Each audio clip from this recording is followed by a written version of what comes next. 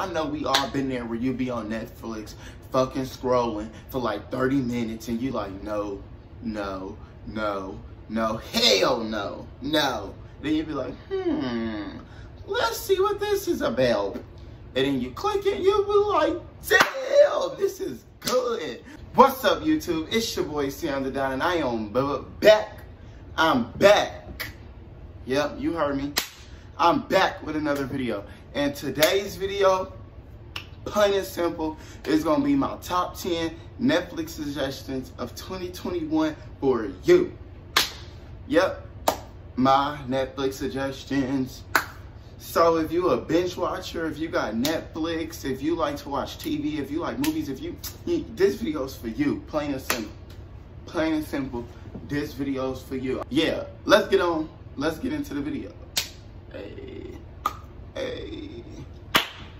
Okay, y'all, so I just went through my Netflix and I got some good ass suggestions for y'all. So let's get to it, because like y'all like I'm like really geek because I be watching some good ass shows. Like I just went through my watch again at my list and I'm like, why the fuck haven't I finished this? So let's go ahead and get into some things. So boom. All right, the first show I recommend for y'all to watch is, drum roll please, boom, The 100. Okay, so The 100 is like one of my favorite shows. Like I remember when I first started watching The 100, like when I tell y'all I was started on season 1, episode 1, of course, I literally blinked, I was on season 3. Like, no lie, like the show is so good. So it's about 100 delinquents from space, because in the show they live in space, because like the world ended like centuries, well not ended, or something happened to Earth. I don't know, I think it was like a bomb or something. So like Earth was not like livable no more. So they went to space. So boom, I don't know, like decades, whatever, how long go on, boom. They send these 100 delinquents, because like up there, it was like strict rules. Bitch, watch it to the end. I got a text. Okay, fuck, you just fucked up my train of thought, you stupid bitch. Okay, so up there, like rules are strict. Okay, so there, like they would float people. That's called like killing them. So, but if you was under 18, you would just go basically like jail, like, you know, solitary confinement. And then on your 18th birthday, you would have a hearing on if you would be floated or be able to come back. So boom, they took 100 delinquents, and instead of like, you know, them getting their hearings, they took them to Earth because they wanted to see if Earth was livable. And then like that is just like when all this shit start happening. Like I mean, this is like a good show. It's love, it's fighting, like you see like people overcoming like trauma. Like it is just all around that show, for real. I don't want to say too much and spoil it, and I'm not really Rotten Tomatoes. I'm not really about to go all in depth on the review because I got a lot of shows to get to. Next one, okay, Gossip Girl. Okay, let me get into Gossip Girl. Gossip Girl is about these like rich kids in New York, and they go to like, you know, like a nice little bougie ass school where they gotta wear the uniform and stuff like that. And basically, Gossip Girl is like a girl who just be knowing all the drama, all the tea. And like, it's just, you gotta keep watching it, because once you find out who Gossip Girl is, you're gonna be like, okay, but basically like, yeah, so it's just like, you know, I'm a sucker for teen drama, so it's really good. But it's like, what is Gossip Girl like really about? Like, it's about, girl, I'm finna look up these reviews on Google and give y'all that, because honestly, child, me explaining, I'm gonna make it sound a mess. So basically, I was right. Yeah, Gossip Girl is just about like, so Gossip Girl always like got like a blog and like be texting everybody, and Gossip Girl be knowing everything and always just like keep the drama going. Now the next show, 90210. I remember when I was a kid, when 90210 used to come on TV, and I could never watch it. Like, I don't know why, but I never got into it. I remember my mama and my auntie used to, you know, both watch it and stuff, and I used to always be like, y'all always watching this show. But child, now that I'm older and I binge watched it on Netflix for myself, 90210 is that show. Like, okay, so basically 90210 is about mom and a dad and a brother and a sister, and the brother is black because he's adopted. And basically they moved to California. I think they go to, I think Beverly Hills is 90210. They go to the 90210, period. And like basically like these kids, like it just be a lot of drama, like it be a lot of stuff going on, like they be going at it. Rich kid problems, can't relate. But you need to watch it because it's good, okay? And then now we finna talk about Good Girls. Good Girls, let me tell you, Good Girls is that show. So Good Girls is about three mamas, two of them white, one of them's black. And basically they not like poor, but they not rich, but they could definitely use some extra cash. And I actually think like one of them was actually really going broke. So like she was really like stressing. So then that's when they came up with the idea to like rob a grocery store. And after that, when these mamas wasn't average mamas, they became criminal mamas. Like mamas start printing fake money, going to buy hella shit, and they will return it to get real money. Then they start working with like a gang. So like them girls got in deep, like they got in deep. So you need to watch Good Girls. Next on my list is Ozark. I'm pretty sure a lot of people heard about Ozark. Ozark is a good ass show. So basically it's about a dad. And if I'm not, I don't really remember it too much, cause like I watched Ozark a minute ago, and like y'all, I watch a lot of shows. I prefer to watch TV shows on Netflix. So like I would literally watch 7 seasons in a week and then move on to some like next week. So Ozark, if I can't remember, but the dad was into money laundering, or he wasn't, but his partner, the dad, which is one of the main characters, had a partner in the beginning. And like, I guess they was into money laundering, and the dude was working with crooked people. No, the dude was working with crooked people, and the dad didn't know about it. And they killed his partner, and the dad had to basically like say, he was sticking fast on his feet. He's like, let me get the money to you, da-da-da-da-da. So basically the dad moved his family to like a small town, the Ozarks. And basically what he do is like, basically he just started money laundering there. Like he opened up businesses and stuff and do all this. It's a lot of shit going on in Ozarks. So basically in Ozarks, a dad has to move his family to the middle of nowhere, which I believe is called the Ozarks, because like basically him and his partner somewhere else had a lot of shit going on with some money laundering and all that. So basically his friend got killed, but the dad's still alive. That's how he's able to move his family. So he's like, trying to pay off this debt to like the Mexican cartel, because they owed him money, like the dude and his partner. Like the dad and his partner owed him money, so he got to pay them debts back. So basically that's why he moved his family to the middle of nowhere, so that he can pay off that debt.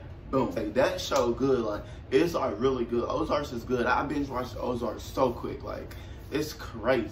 All right, the next show on my list is a show that's probably not as popular, because I don't see a lot of people talk about this show. Like, I don't think I have a friend to talk about this show to. So this show is called Toy Boy. It's about a male stripper who was messing around with like a rich wife and stuff, and her husband, like, or something happened, and the husband was killed, and the male stripper got framed for it by the rich woman he was messing around with, because she framed him for it. So basically, like, he go to jail for a couple years. He gets out. I can't remember why, because I watched the show a while back, but he get out. So now he got a DA, or not a DA. I mean, now he got a public offender, if that's the right word. Like a public defender. Y'all know the people who like, yeah, the free little lawyers you get when you go to jail or whatever. He get one of those. And basically, like, she trying to help him and stuff. Like, basically, she trying to help, like, save him, like, because she know he didn't do it, or she believe he didn't do it. So like basically she like just help him in it. It's a lot of good shit. It's a good show. All right, the next show on my list is Pose.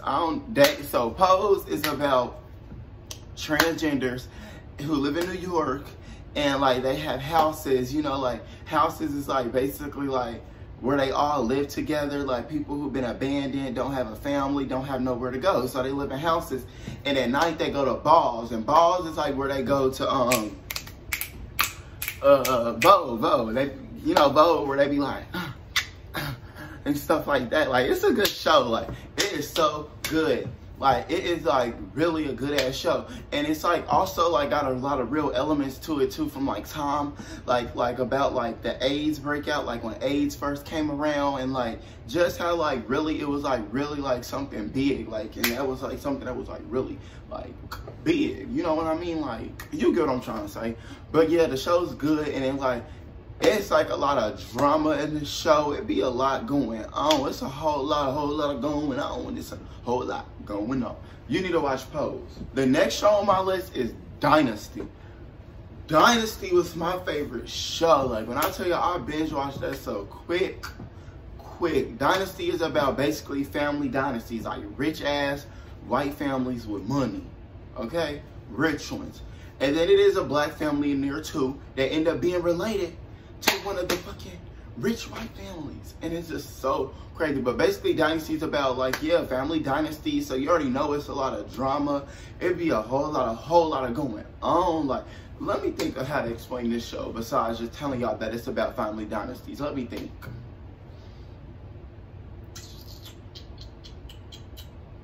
I can't, because literally that's what the show is about. It's about, like, family dynasties. And Dynasty is so good because, like, I feel like that is really how it be in real life. Like, when you got money, like, family dynasties and those people, those be the ones who really run shit. Those be the ones that really be responsible for some of the shit that be fucking going on. I'm telling you, come on. Okay, call me cliche, say what you want. The next show on my list is The Walking Dead. Like, I remember The Walking Dead's been around for a long time, but I remember when I was younger, I never watched it. Like, I used to, like, but I had a cousin who did. And I remember I used to be like, like, I don't know, like, I don't know. But, like, I always loved zombie shows, like zombie movies, because I remember Zombieland used to be my favorite movie. So as I got older, I remember I watched it. I started watching The Walking Dead in high school, and then, like, I kind of, like, lost track. And then, like, recently, I finally finished it, and I'm like, oh, hold on, this show's still good. So basically, y'all already know what The Walking Dead is about, and if you don't, let me tell you. The Walking Dead is, like, basically, the world done, ran by. It ain't ran by humans no more, it's ran by zombies. So basically, it's like a zombie apocalypse, and they living in zombie times. And so basically, with this one, it's like, so basically it follows, like, Rick, his son, his wife, and his, well, basically the show revolves around, like, it starts off following, like, Rick Grimes and, like, you know, his family and stuff, and, like, everybody just loved Rick, because Rick was a police officer before it happened, so Rick was, like, kind of just, like, always the man in charge. And it's like, The Walking Dead, it's just like each season changes so much. Like, I can't even really tell you what The Walking Dead is about. So basically, the gist of The Walking Dead, boom, zombie apocalypse, following different survivors and their struggles and how they survive. Good ass show. Like, I don't know how else to explain it, because like I say, every season changes. The next on my list is The Chilling Adventures of Sabrina. Like, I literally just finished this one because I was slacking. Part 4 came out December 31st, and I'm just now finishing it. But The Chilling Adventures of Sabrina is about Sabrina, and on her 16th birthday, she find out she's a witch, and then she's kind of like torn between two worlds. Like, she still wants to live a normal life at high school with her friends, but she also does want to learn more about her witch side and become a witch. So then, boom, she end up like living both lives, and like, it's good. Like, The Chilling Adventures of Sabrina is a good ass show. Like, sometimes I'll be just like, when I be watching shows like that, I'll be like, damn, if anybody watching this and you a witch, like, damn, come find me. Like, can I learn some powers? Can you teach me some? Like, or do I have to be born one? Like, come on, like, do some, touch me, give me some witch powers. Like, damn. But yeah, Chilling Adventures of Sabrina, good ass show. All right, the next show I'm gonna tell y'all about is called Tiny Pretty Things, and this is a newer show. And I binge watched this in like 3 days. Like, when winter break first started and I went home for college, I went back home. When I tell y'all, I would watch this show like every night I would come home, like from being out with my friends until like I'll be up to them near like 6, 7, 8 in the morning. Like, I'll be up when my mama leave for work. She'll be like, boy, what are you doing? I'll be like, watching this show. But Tiny Pretty Things is about, like, basically it's about these talented ass kids who do ballet, and they go to like this fancy ass ballet school, and like basically like the school ain't as all cracked out as, it's like very prestigious, but the school ain't all cracked out ain't as all cracked out as it seems to be. Like, the school really is like crazy. Like, it's a whole lot of shit going on behind the scenes that people don't know about. And yeah, boom, I forgot to tell y'all, the show starts off like, you know from the jump that one of the star students just died. Like, she like committed suicide and jumped off a roof, but boom, she didn't die. She's in the hospital and she's in a coma. So then that's when the main character, the new student, is this black girl. We love it, black power. A black girl. She like and she from like Inglewood or Compton, like one of the two. I think she from Compton. Yeah, she from a girl. They get a black girl from Compton and they bring her into school. But the school only do that to, like, you know, cover up the bullshit that, you know, they don't want all that shit getting out. So what you do is you know, you get a black girl who can dance, you know, and they try to flip the tables and like basically like, you know, like this is the new star. But she ain't going for none of that shit. Like, she finding out this school ain't as good as what it's to be, and she's making it her motherfucking job to take them down, okay? Watch Tiny Pretty Things, okay? Now, the last two I'm gonna give y'all are movies, because I just realized, like, when I made my list, like, I gave y'all all TV shows. What about my people who like movies? So the first movie I'm talking about is called What Keeps You Alive, and like, I just came across this movie one night when I was just on Netflix scrolling. I know we all been there where you be on Netflix fucking scrolling for like 30 minutes and you like, no, no, no, no, hell no, no. Then you be like, let's see what this is about. And then you click it, you be like, damn, this is good. The Netflix guys was on my side today, okay? All right, so What Keeps You Alive is about these two women. They are in a relationship and they go to one of the girls' like family cabins or something for the weekend. Boom. So they do that and like it's just, and then like when they get there, one of them just like, it's just like a lot of stuff, like things start happening and she getting a bad feeling. So yeah, like she get a bad feeling, like it's just too much shit going. It's like weird shit going on. And she's like, something ain't adding up. So boom, let me just skip and let me just explain this the best way I can. This show really show you right here, you never know who you dealing with. You never know. Like, people are really crazy. Like, you could be in a relationship with somebody, you could love somebody, whole time this motherfucker be schizo psycho, wanting to kill you, okay? Just like, for real. That movie was crazy. Like, y'all gotta watch it. Like, I really cannot explain this movie. Let me look it up on Netflix. Let me look it up on Google. I'm gonna read y'all the description. Because I feel like if I try to tell y'all the movie, I'm gonna spoil it. Hold on. What keeps you alive? Oh, it's a Canadian film too. Didn't know that. Okay, it says What Keeps You Alive is Jackie and Jules are a couple celebrating their first anniversary at a secluded cabin in the woods belonging to Jackie's family. So like I said, told them, you know, it's a couple and they go into a cabin. I just forgot to mention it was their anniversary. And from the moment they arrive, something changes in Jules' normally loving wife as Jackie begins to reveal a previously unknown dark side, all building up to a shocking revelation that will pit Jules against the woman she loves in a terrifying fight to survive. Watch it, okay? If that didn't interest you, something's wrong with you, okay? Okay, now y'all, this is a sad moment because this is the last recommendation I got for y'all. Okay, but let's get to it, okay? Because I want to get into some things. The last recommendation I got for y'all is a movie, and it's called Circle. And it looked like it came out in 2015 is what Netflix said. And I'm seeing it and it was like 2020. And I don't know how, because this movie was so good. So basically in Circle, it's about 50 people. Like 50 people just like wake up randomly and they're like somewhere like locked. And they all standing like in a circle on these spots. And like basically like you gotta execute somebody every round. Like every round when like this little thingy come, like you gotta execute. So everyone's like basically picks to choose who lives and who dies. So like let me give y'all an example. Say it's 5 of us in a room and I'm like, and it's me, say it's a mama, it's a baby, and let's say it's somebody in here who don't understand English. Cause that was one in the movie, somebody didn't know English. So basically we all hear like, who dies?